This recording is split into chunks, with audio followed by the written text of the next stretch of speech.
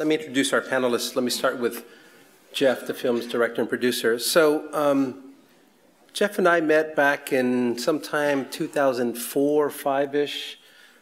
He lived in Twain House, one of the residences where my wife and I are resident fellows. We were for years. Somebody out there squeak Twain House? Yeah. So, oh, right. So we met him. He was very active in the house. He and his group of friends. We liked him so much we hired him to be an RA the following year as an assistant. So we always knew him as a very intelligent, of course, but very creative guy. He played the piano. He sang with Talisman. He was a photographer. I mean, he was involved in a lot of things at Stanford. It sounds like a Stanford student to me. So he graduated, and years later, he'd come by and he'd visit. And one time he visited, he was telling my wife and I about a project he was working on. He was helping film ice melt. And he was very excited about it, talking about his experience in going to Iceland and Greenland. And he left, and my wife and I said, oh, he's filming ice melt, huh? Interesting. But if he's excited about it, I guess it's a cool project. Little did we know what he was actually doing. And so years later, here he is as the director of this incredible, incredible film. I think we'd all agree. So Jeff will say a few words. But let me introduce our other panelists as well. So to my far left, we have Professor Noah Diffenbaugh, and these faculty members are all fellows of the Woods Institute. Dr. Diffenbaugh's research interests are centered on the dynamics and impacts of climate variability and change, including the role of humans as a coupled component of the climate system. Much of his work is focused on the role of fine-scale processes in shaping phenomena such as extreme weather, climate, vegetation, feedbacks, atmospheric forces of the coast-to-ocean change, and so on. He's a professor of earth sciences. To his right is Professor Terry Root, whose work is in biology. Her primary work is on large-scale ecological questions that focus on the impacts of global warming. She actively works at making specific information accessible to decision makers in the public. For example, she's been the lead author for the Intergovernmental Panel on Climate Change, third and fourth assessment reports. So she dumbs it down for us, I think is what that means. Professor Michael Wara is a professor of law, and his research focuses on climate policy and regulation, both domestically and internationally. Professor Wara's current scholarship addresses the performance of the emerging global market for greenhouse gases and mechanisms for reducing emissions, especially in developing countries after the Kyoto Protocol expires in 2012. So Jeff, if you can say something about the making of the film, and also, Jeff, if you can tell us if you feel that the movie has made a difference in general. For example, there's a testimonial on your website that says that a denier, a non-believer, went to the movie to get a good laugh and came out with a completely different outlook on what we're doing with our planet. Yeah, thank you, Arcadio. It's just really, first of all, it's really awesome to screen Chasing Ice here at Stanford. I really got involved in film through a workshop through the Stanford Film Society as an undergrad. That was really my first exposure to film, and that's where I fell in love with it. And to kind of come back all these years later and screen it here is really, really cool for me. There was a shot of Twain in the movie. I don't know if you noticed it. There's one shot where I feel like I'm a different person in that movie with the interviews. But there's a shot where I had the ice axes and crampons, and that's the Twain hallway right there. So it's been 5 years working on this film, and it's something where I went to Iceland on my spring break of senior year. I went to Greenland the 2 weeks before graduation. The flights coming back from Greenland are once a week. And we were stuck in Greenland next to this glacier when the weather turned really, really bad, and the helicopter couldn't come and pick us up and bring me back to the town. So the next day, the helicopter was able to come and get me and brought me back, and I just made the once-a-week flight, and I got back to Stanford like, I don't know, a couple hours after my parents had already gotten here the day before graduation, so it was cutting it close. In terms of impact, we've been really blown away and humbled by the response to the film. The intention wasn't to make a movie that was going to affect change. Our goal really was to make a movie that would share James's story. Let me actually take a step back, because when we first started working on it, the goal wasn't to make a movie at all. My original role was to follow James, to be a videographer, just to document what he was doing, to travel with him to Iceland and Greenland, and to keep capturing footage of his travels and adventures. The purpose was YouTube videos, promotional materials, so he could fundraise with those video assets. And it was really about 1.5 years into the project when I finally got his green light to make the film, and he kind of came around and recognized the potential of that. So at that point, the goal really was to make a movie that would just showcase James's photography and the time lapses. And after we started getting a strong response to the film, the mindset now is that we want the film to continue to make change and have influence over people. We've had a number of screenings where people have said, they were completely in denial about the issue, that they, had heard from the news or from various sources, all sorts of conflicting information. They didn't know where to stand, and that the film, the 75-minute experience, shifted their stance on the issue. So we've been really, really just blown away and humbled by that response. Nice. Thank you, Jeff. Let me get into the politics a bit, Professor Wara, if you will. Can you talk about whether or not that there's hope that the Obama administration, the Environmental Protection Agency, or even Congress will implement something that will help decrease the amount of CO2 in the atmosphere at some point in our lifetime? Well, I'm glad my question was easier. I mean, one of the really frightening things about greenhouse gases is we can't really reduce the amount of CO2 in the atmosphere in our lifetime, right? The oceans and very slow geologic processes will eventually do that long after we're gone. But what we can do is stop making the problem worse. And there are a number of efforts underway within the administration to begin to address the problem. And I think what's on the table right now, and this is the Obama administration, and in particular the EPA, is really just a beginning. But it's important that we make that beginning, because an enormous number of other countries around the world really look to the United States as a leader in terms of not just environmental policy, but in terms of lifestyle and a model for what it means to live a good life. And so we need to show the world how to do that and not, destroy not just the glaciers, which are really an early warning system, a canary in the coal mine, as was said in the movie, but a much broader set of environmental concerns. So, Professor Root, you were one of the speakers on the film, and you mentioned something about extinction. And so why would plants and animals be facing extinction now when we've dealt with changing temperatures in prehistoric times? Well, the world has always seen changes in temperatures. It's been very extreme at times.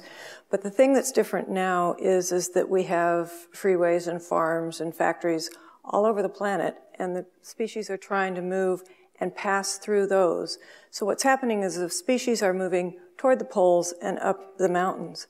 Well, if they're trying to move and they run into, I wouldn't want to be a turtle, for instance, trying to cross the New Jersey Turnpike, for instance. How does that turtle get across the New Jersey Turnpike? That's what we're really running into, is trying to figure out how we can help that. And humans are going to have to be part of the solution. We can't just sit back and let it happen. We've got to go out and actually help them to move. The other thing that is very, very unusual now than before is, on the global average, the rate at which it is warming is astronomically faster than it ever has been. Now, it has been that fast in particular locations, but I'm now talking about the whole globe, and it really is going fast. So we talk about animals can evolve and get used to a new situation, but this one is so fast, they really can't. So we are going to lose a lot of species. We are going to have a lot of extinctions, But we can do something about it. We can actually go in and help the plants and animals. We're going to have to do that. And we've got to somehow get off of our addiction on oil. And that we can do too. Professor Diffenbaugh, James Belloc said something about this in the film, but what about the models? What are the models saying about melting ice in Greenland and the Western Arctic ice sheet? And what is it saying about the resulting sea level rise? Yeah, I chuckled a little bit when in the beginning when he said that he got away from our science because it was all statistics and computer models. And that's more or less what we do all day, every day. It's true. We screened it for an audience of scientists, and the entire room just broke out into laughter. Oh, really? So you know the physics of these large ice sheets at the poles in Antarctica and Greenland present some of the biggest challenges for our understanding of the physical climate system. And we saw in the movie the moulins, or the water going down the ice sheet, melting and going down, and there was the animation of it making it down to the base. And one of the real increases in understanding over the last 5-7 years has been the effect of that melting on the ice dynamics, and how that water can lubricate the base of the ice sheet. And so one of the big concerns in terms of sea level rise now is how much of that ice may become mobilized from the melting. One of the scientists mentioned the tipping point. Essentially, once a threshold is crossed, is it possible to return back to that original state by reversing the pathway? And you think a lot of the leading experts in that area in terms of the ice sheet dynamics at this point are pretty convinced that if there's a point where that sliding is really accelerated, then we could see really large contributions of that land ice into the ocean. And the sea level rise has a couple of components. There's thermal expansion, and you know this if you just have hot water in your teacup and you let it cool on the counter, that you can see visually the water actually go down. So just the warming of the ocean causes some expansion. But then there's also this ice that's up on land, and that's water that's being trapped outside of the ocean. And if that melts, as it melts and goes into the ocean, that's new water adding to the volume, and that's where the real large sea level rise is likely to come from, if it does occur, is from that land ice contribution. Thank you. We have mics on either side of the room. If folks have questions for any of our panelists, now would be a time to approach the mic, line up, or I can call on you.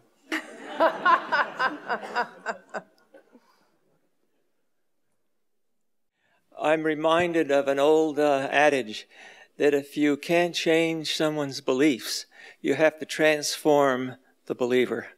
And I think that this 75-minute film is transformative from that point of view. Thank Questioners, you get a free poster. If you come up later, Jeff will sign it for you. I'll come up right now.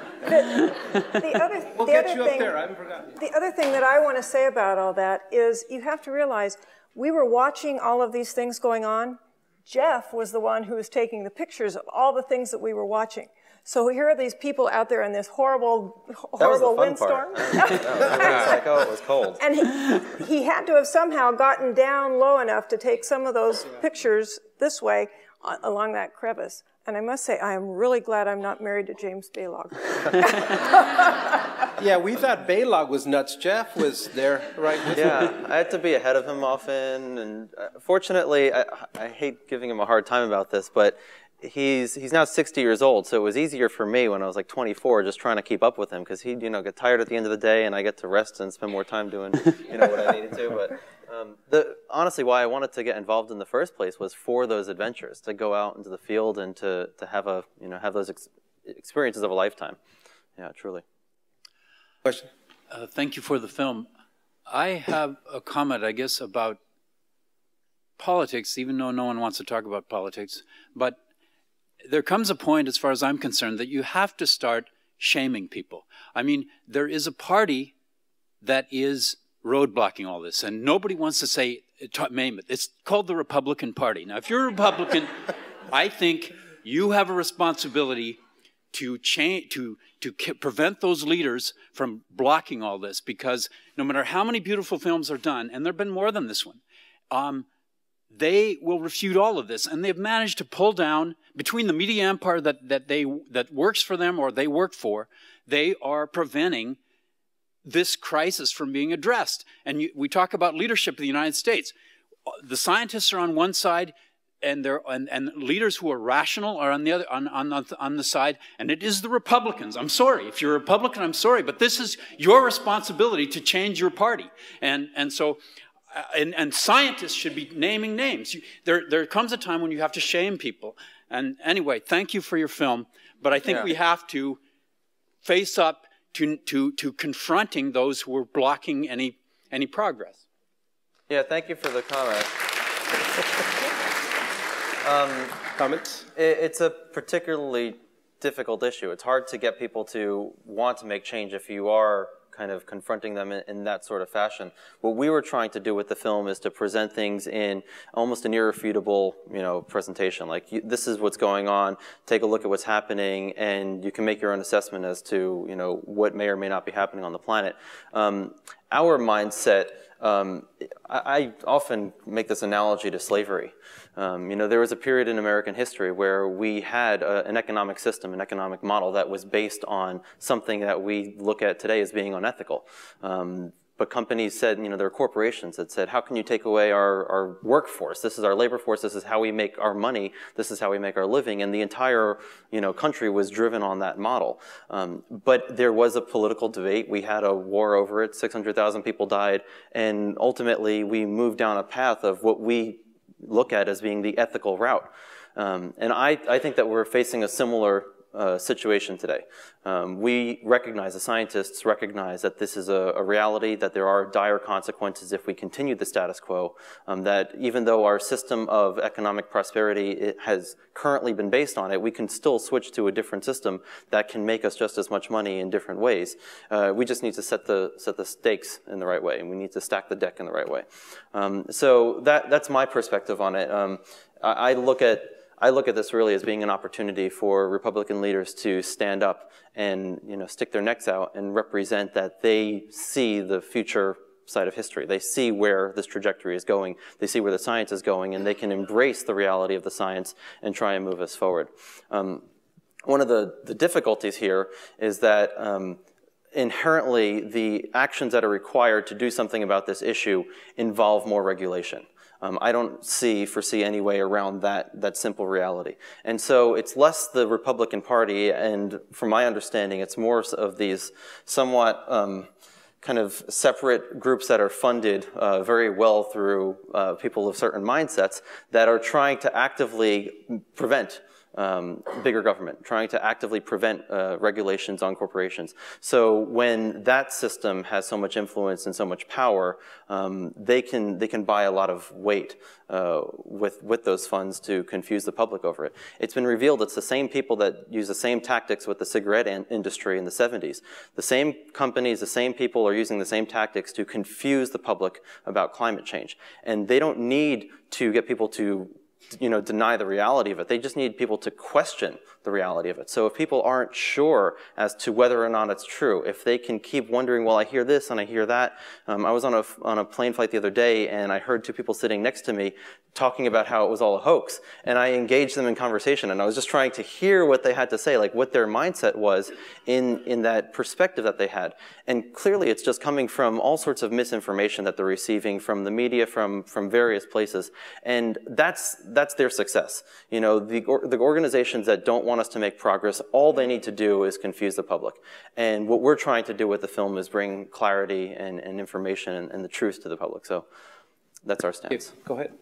Well, I think that the film is awesomely successful in that. I think as a scientist, I tend to probably confuse the public with my answers, right? I mean, I've talked about basal sliding, and I've talked about the energy distribution on the planet and whatnot, right? And I think just that, I think as a scientist, I don't know how much we help, but the movie is really, I mean, for me, we can talk about what's the likelihood of the Greenland ice sheet, mobilizing or West Antarctica or whatever, and you can frame that in some kind of risk management framework or something.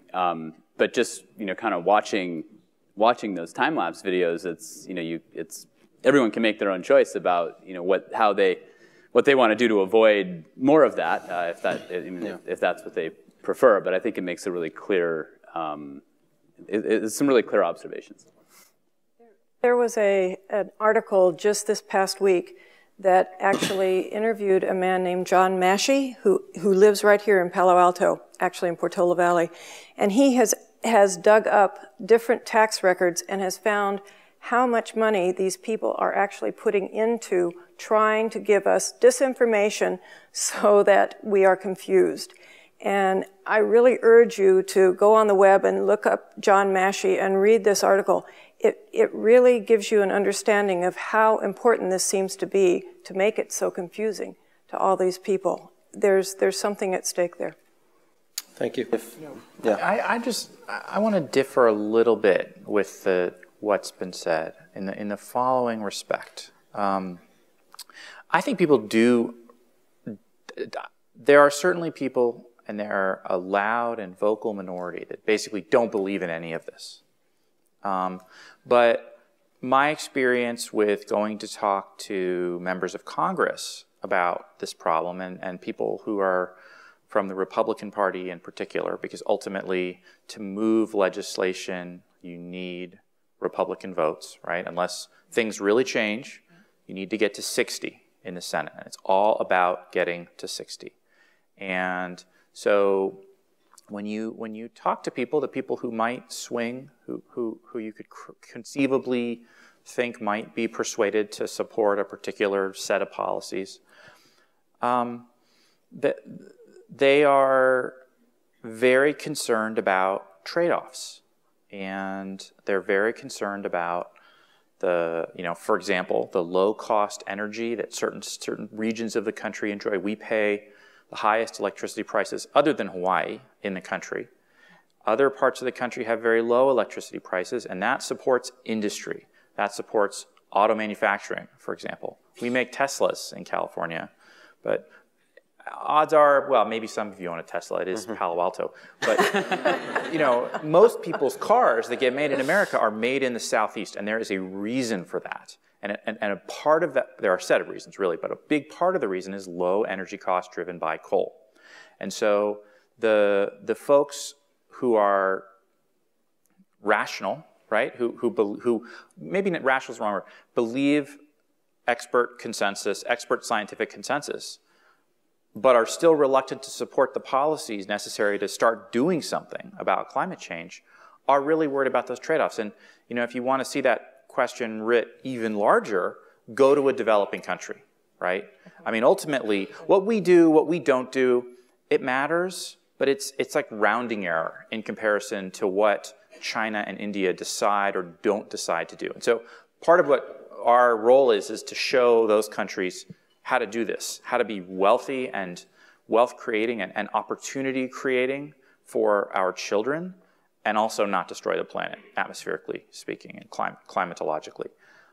But when you go to those countries, the trade-offs are so much more stark.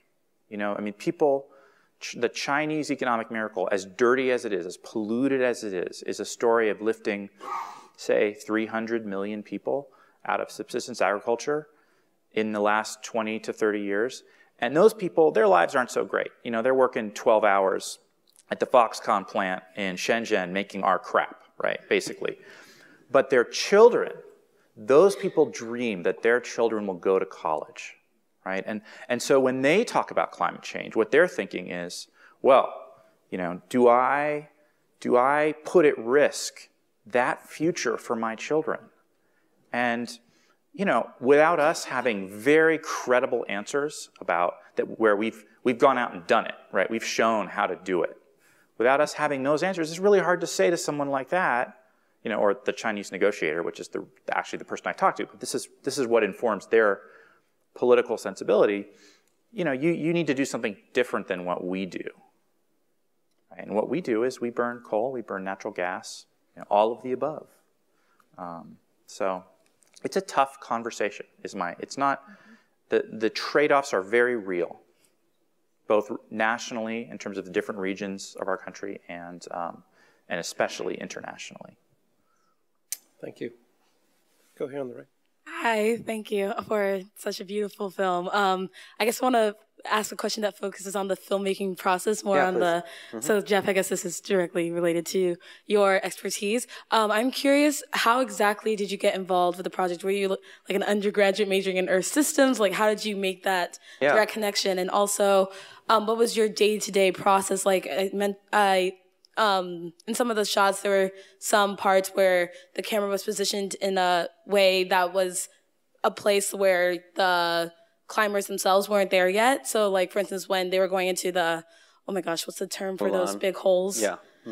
Yeah, like there were some angles that they were below the climbers, and I was just wondering what your process like with all the different cameras, stuff like that. Sure. Anyway. So I was an anthropology major here, and I did film just as a personal passion and hobby. And I met James through a mutual friend, and I really wanted to work with him because of I had a background in still photography. So I wanted to learn from him as a still photographer. I just wanted to shadow him and follow him around, and that was really how all of it started. I went with him on specific trips. So we went to Iceland for about 1 or 2 weeks. We went to Greenland for a couple weeks, and then Alaska. And over the course of the first 6 months or so, it was just a handful of those trips. And like I said, we weren't planning on making a movie. We were just collecting this footage. Soon after that, I was basically pitching him on letting me build the time lapses for him. So I started editing the time lapses. He was shipping me hard drives from Colorado, and I was living in Palo Alto still, and I was editing off of these little portable hard drives that he had sent me, and I was basically creating the process, the workflow for doing all of those time lapses. That's when we had a lot of the technical problems over the first year. And then that fall, I went to Colorado, which is where he's based, and I was supposed to spend 3 months there, and then 3 months turned into 4 months, into 6 months, and I've been living there now for 6 years. I love it there. I do miss the Bay Area, but Colorado's a beautiful place to live, and I started just editing for him and constantly doing the time lapses and starting to work with the other footage. So it was this very slow, organic process of continuing down that path. And it was probably a year and a half or 2 years into it when I kept telling him, he was spending so much time doing lectures and traveling and showing people, and I tried to like frame it to him like, we can make a movie and that can travel around and you don't have to travel as much, and we can show the time lapses to people and tell the whole story and tell the adventure and the behind the scenes that nobody gets to hear about. So he finally kind of came around to that, and we started working on the movie, and we were building a team around that. Out in the field, I did most of the shooting myself. There were a couple trips where we had a second camera operator, and on rare trips we had a dedicated sound guy. Svavar and Adam always had kind of a small little HV20, a little HDV camera that they would use once in a while. The big Mulan scene was something that worked out kind of fortuitously. The first day we were there, we were just scouting around. We were looking for how we were going to approach it, which side of the glacier we wanted to go down, checking out everything from a safety perspective, rigging the anchors. You can see everybody's anchored into 3 different anchors. There are 3 separate V-threads, they're called, huge V-threads, where you're using the actual column of ice as an anchor. So everybody's tied into 3 of those, and then they're being belayed by another person who's in another set of 3 anchors. So it's very, very, like, relatively safe. Relatively. I did once fall like about 10 feet next to that hole, and then the right rope caught me. But so the first day we were there, we went down, the first day we just set up the anchors. The second day we went down and we shot. James got his photographs. I went down, I got a bunch of video. I didn't know what it was going to look like looking over that hole. So I just set the camera to some auto settings. I set it to autofocus. I almost never do that. And my foot was right up to that crack. And literally, I had my foot there, I had the tripod stretched out as long as possible, and I swung the tripod out over my knee so it could look straight down. And I was there for as long as I possibly could. We all went back into the tent and we were reviewing everything, and all of my footage was terrible. The waterfall was kicking up all this moisture, all this water, and it was landing on the lens. And the camera focused on those water droplets on the lens. And so I had these really, really beautiful drops of water and a very blurry background. And so I was really upset with what I got. And fortunately, James was completely unpleased with his photographs. And he wanted to go back the next day, so I didn't even mention it. So we went back a second day. Actually, we tried to cut around it carefully. The first day we're going down, Adam is wearing a blue jacket, and James decided that you couldn't see the blue from the blue glacier. So the second day we went back, Adam was wearing a yellow jacket. So if you ever see the film again, like there's a scene where you see Adam wearing this blue jacket, he's going down, then we cut away to a bunch of other stuff, and then miraculously Adam's wearing this yellow jacket, and he's got everything strapped on over him, and it's like securely tied in. So we went back for a third day of shooting, and James wasn't happy again, and then we went back for a fourth day of shooting. So spending 4 days in that location, it gave me a lot of time to just shoot everything that was going on from a lot of different angles. And realistically, I felt very safe the whole time we were there. James has lost about 14 friends out in the field due to climbing accidents or to light aircraft accidents. So James has a level of safety that is of, I don't know, like a paranoia far beyond myself. So with that mindset and with his experience, I think all of us really tried to keep the whole team as safe as possible. You're only as strong as the weakest link. You know, your life, if you fall into a crevasse, your life is dependent on your friend rescuing you and pulling you out. So everybody went through training. Everybody had that level of skill and experience. We took things very, carefully and meticulously when we were in those risky scenarios. But it still felt intense, and that's kind of how we treated it in the editing process, leveraging all the footage that we had from multiple days of different angles and trying to make it feel like that experience. Mm-hmm. Oh, thanks. So. Well, speaking of mountaineering, I noticed you have a camera on Mount Everest. Yeah. And I'm also aware that the climate science in the Himalayan region is particularly complex and perhaps particularly muddled. So sort of double question, what is the specific EIS camera revealing? Yeah. And then for some of our professors, what's the cutting edge right now in terms of climate science? Is Everest melting?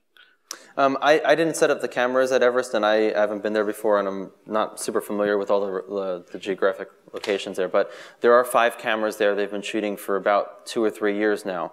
The change is pretty remarkable. Even in the first couple days, they were seeing the glacier flow at a kind of dramatic, impressive rate.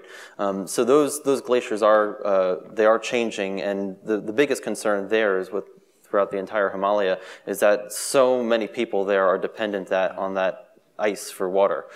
It is a major, major issue, and when they're losing that glacial base, the ability for the glaciers to kind of replenish and keep water flowing throughout the year is greatly at risk. I don't know if you guys can add or comment to that. Well, certainly there was a lot of attention a couple years ago to the one particular statement in the IPCC fourth assessment report about the kind of time scale for Himalayan glaciers. And I'd say that the science has advanced quite a bit in the last couple of years. There have been a number of kind of surveys of both the literature and of existing data from remote sensing and in situ, in the field data. One of the complex issues with the Himalaya is that the topography is very complex, and really with melting, there's some subtlety to it, but for the most part, water freezes below the freezing point of water and it melts above the freezing point of water, right? And so there's very high elevation there in the Himalaya, and so as long as the temperature remains below freezing, then we wouldn't expect, even with global warming, that there would be loss of ice. But in fact, now in these recent papers that have come out, some of them even in the last few months, it's becoming clear that while there is heterogeneity, while there are areas that are growing in the Himalaya, much of the ice is being lost. Many of the trends are negative in that region. And as was mentioned, the downstream, the fraction of the population that lives downstream from the Greater Himalaya globally is huge. Greater than 40% of the population globally lives downstream from that that region, and many of those basins are dependent on that snow and ice melt. There's a cool feature for those high altitude glaciers as well. We never worked it into the film, but the ice can actually just evaporate. It doesn't actually turn into liquid state. It goes from solid to gas, and it creates these formations that are gorgeous. I think they're called penitentes or something like that.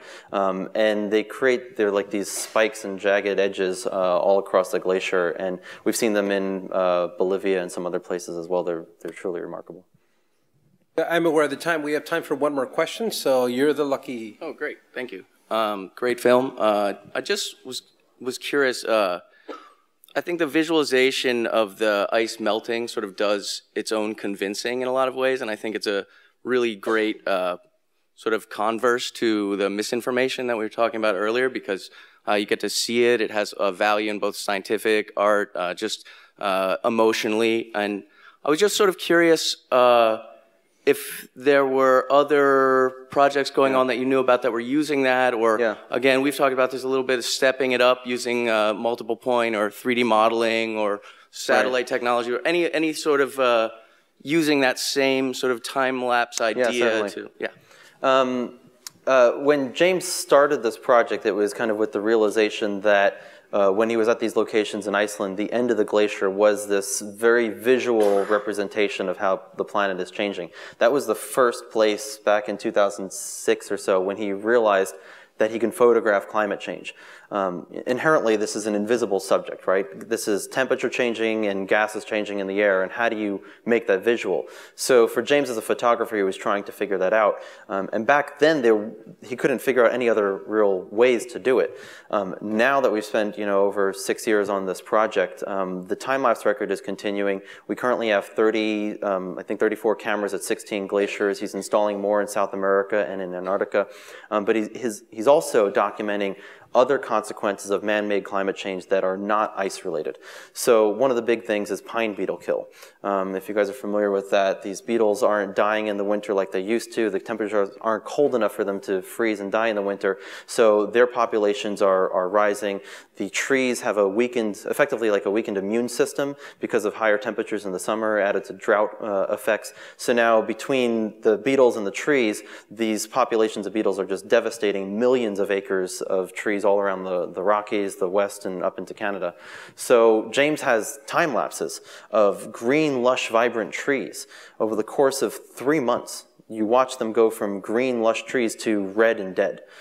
And there's something even more powerful, I think there's something more powerful in those time lapses than in the glacier photography, because people aren't used to how glaciers move. I mean, when you watch the glacier time lapses, you're first figuring out what you're seeing and what's going on. And when you see a tree kind of turn around that quickly as a result, you're being told as a result of climate change, that is something that has major impact. He's photographing advancing deserts. He's looking into photographing coral reefs and acidification affecting reefs.